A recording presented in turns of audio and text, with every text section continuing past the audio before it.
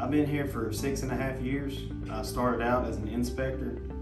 I moved up to assistant operator and then an operator, and I now am a shift leader.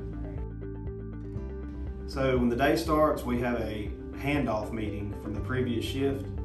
We go over safety, the safety topic for the day, if there were any concerns during the previous shift.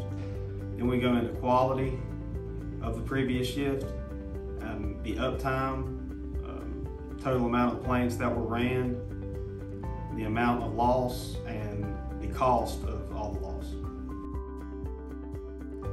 So what I enjoy is the growth opportunities that I've had and I see others having.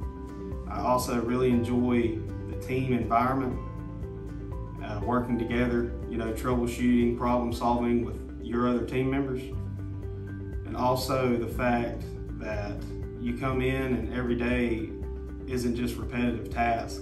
There are some basic things, but there's always something new going on, always a challenge to be accepted, and that's what I really love about it.